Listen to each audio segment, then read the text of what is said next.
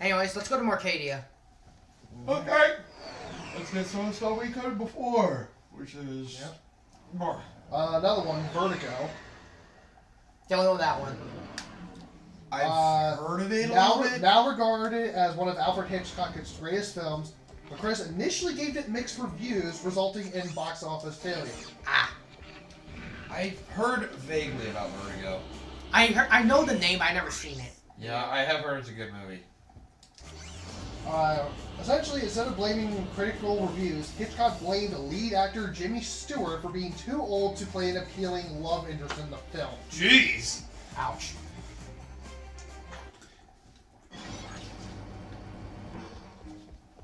So essentially, critical panning and the actual director... Panning.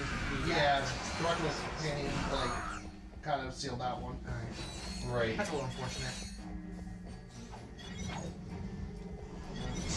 Get out of the way, you stupid! I know how this all works. You don't need to yell the audio QCP. Clue. Clue. Oh! I freaking love this one. Clue, you mean? Yeah, it's Clue, the film. I haven't seen it. Based the board game Clue. Well, yeah, I know that. Okay, I just never seen it. Yeah, Tim Curry's the butler. There should be a spider. Look for a spider symbol. Let me just burn it for a second. Okay, so we're here. Alright, first things first. I'll go off. You too. So, get the refractor ready. You want to go in here first, actually. God! For no reason whatsoever, because you're there. Damn it! Stop. Oh, right. So refractor here. Aim it in there. Wait, you get the gravity boost back? We got them from Blackwater City when we finished it. Right, I forgot. I didn't notice the cutscene. I just didn't think about it. Law, this perspective. Don't worry. It's a little awkward. There we go. Okay. Alright, so... And here we are, titanium bolt number 1. And the second one is at the end before we meet Big Al. Well, back where Big Al was near the computer. Right. There's a gravity plane there. Just go and walk over there. And unless you guys got it. So, continue on. Alright, so with Clue, it made from a $15 million budget, only made back $14.6 million. Damn. Meters. Damn, didn't even break even. That's unfortunate. It wasn't helped by indifferent and middling reviews from critics, including Roger Ebert. Anyways, yeah. So here is the gravity well. Climb up. Just get it on the ceiling there. Yep. So let's get out. I will say the backtracking here, well... Thankfully they have those warps for you. Yeah. So let's go back to the ship. I keep forgetting the second game did kind of have that. Yeah, they did. First game had less of that, although it would have been appreciated, but it had more.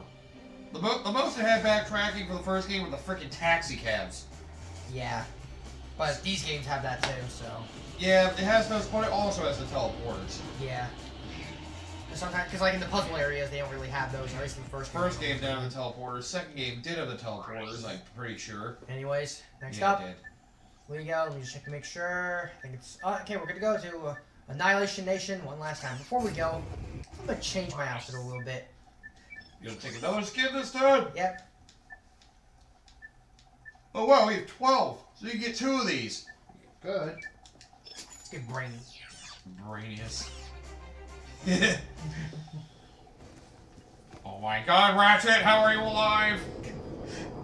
Don't ask. Oh, don't ask, don't tell, it's one of those things. Which is no longer a thing. God damn it, Clank. God damn it, Ratchet. Have you seen yourself? Look at yourself in the mirror sometime. I can't. I know. Fucking moron. So, Meet Courtney. the gauntlet. Anything special with this? Nope, just another plain old gauntlet. Okay then, back to the list. Yes, go ahead. Brazil. I don't know what that movie is. Neither do I. Okay, let's see. Political satire based partially on 1984.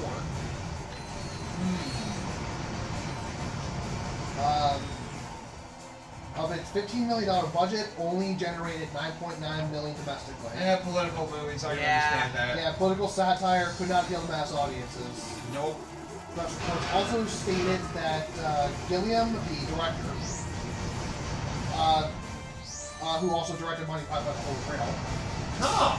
Wow. Yeah, That's a Terry big Gilliam. jump. Yeah. Right. Had to fight the studio on a final cut of the movie, Oh, God. which may have dissuaded the average moviegoer from attending the film. Wow. I understand that.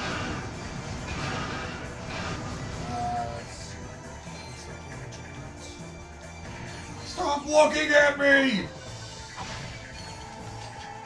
Another one. Other way. This one I never heard of. Harold and Maude. I think I might have heard of it. Dark comedy focused on a 20-year-old who falls in love with an 80-year-old woman. Oh boy. The non-traditional romance filled with drama and dark humor failed to attract crowds at the theaters. Yeah, wonder why. That's a hard one to sell. Yeah. Many critics found it inappropriate and depressing. And Oh god, it's time for my least favorite. Scorpio, Time for a skill point! go wrench. Ratchet. Oh God. It's worse than that frigging brain boss in the first game. Where you can't get hit. Yeah. Actually, this one doesn't look that bad. Because you can probably at least get hits. You Yeah. just can't use anything but the wrench. Just remember, most things in the first game only. Oh wait, no, brain. That was the second game. Never mind. Second game was that. I kind of wish I showed off the cheat now that I think about it, because there is one cheat for this game using a cheat code that I could show off. Okay, he's being a little different now. Yeah. This is why I hate this fight. After you hit him a while, he's just gonna flamethrower the entire ground around him. Yeah. And when you're near Ow. death. There. So we not to throw that one? I got him on. I got. Yeah, many critics found it inappropriate and depressing, and it ultimately was unable to break even at the box office. Which movie is this? Harold and Maude. It's all about romance of a 20-year-old man falling in love with an 80-year-old woman. Yeah. I can understand why that one wouldn't sell. Ow, fuck you! This one I actually am not surprised by. Fear and Loathing in Las Vegas. That's a really weird one, so yeah, I can understand that too. Controversial reception, that's why. Yep. And because of that, of its $18.5 million production budget, it only grossed $10.6 million. So it didn't even break even. I heard the book of that was better anyway. Yeah, which was Hunter S. Thompson was the author of the original book. Right. Fuck these flamethrowers, man. Yeah, it was very. They hit. It was very polarizing for critics, and it was generally viewed as a visual spectacle that was aimless and lacked drive.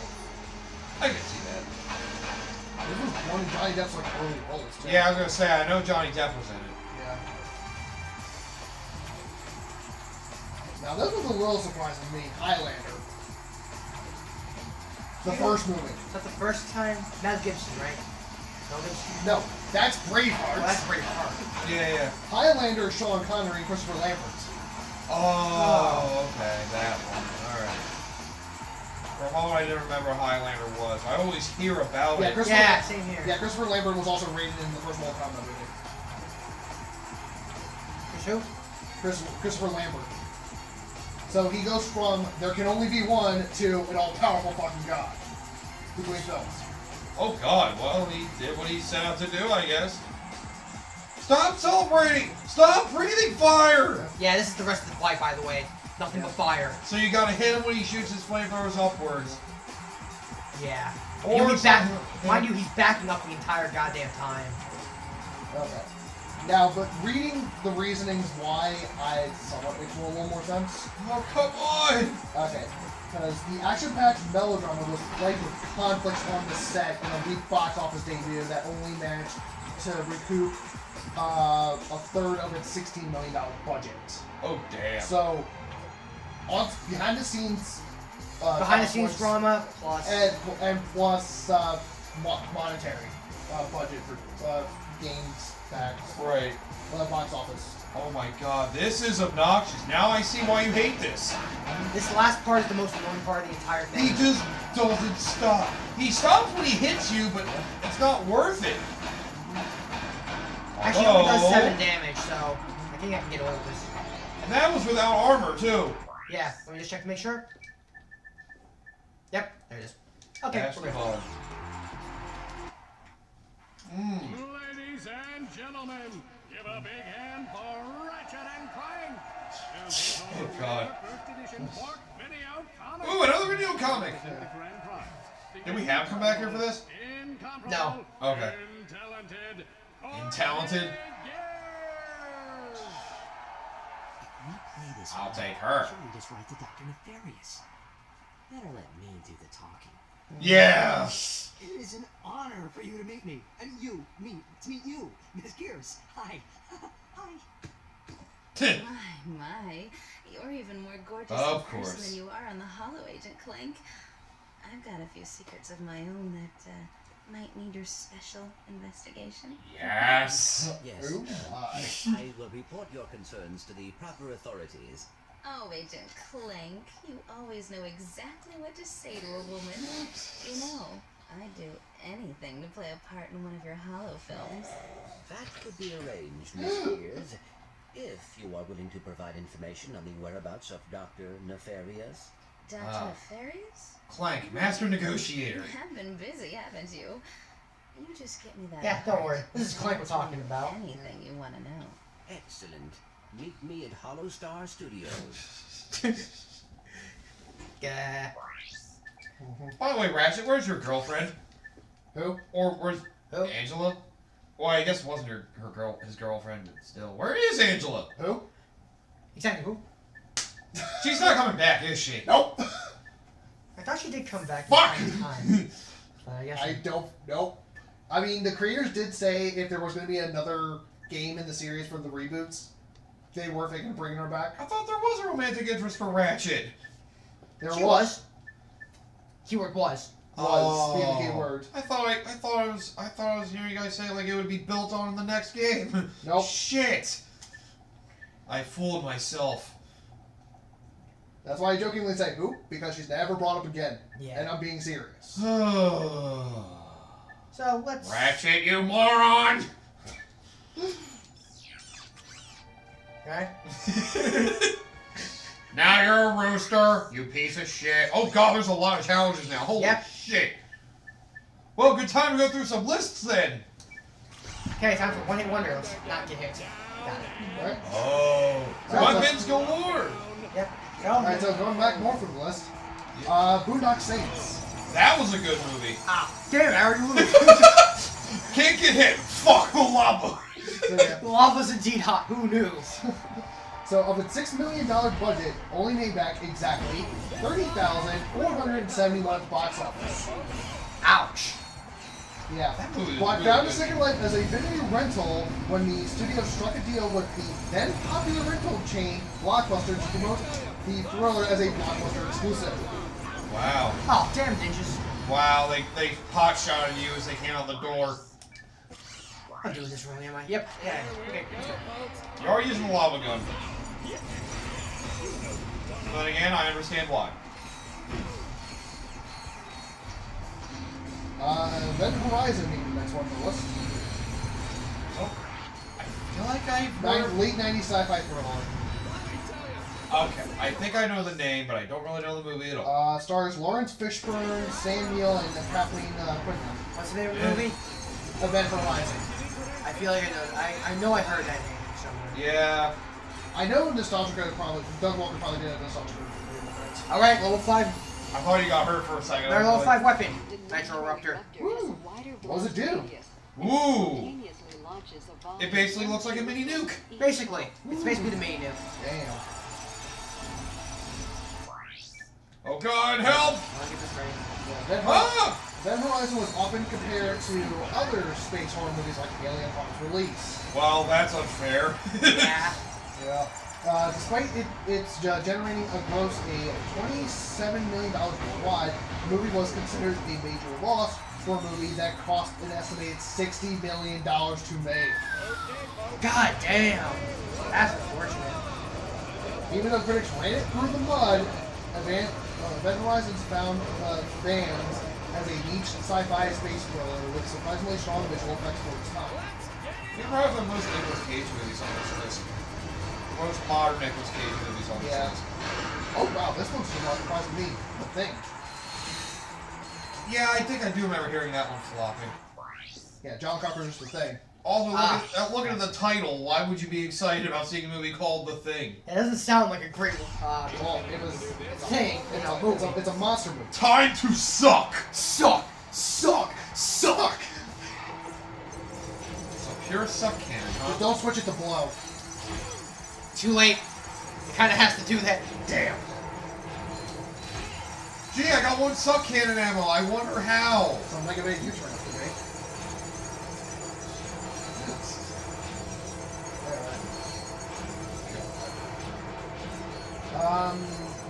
So...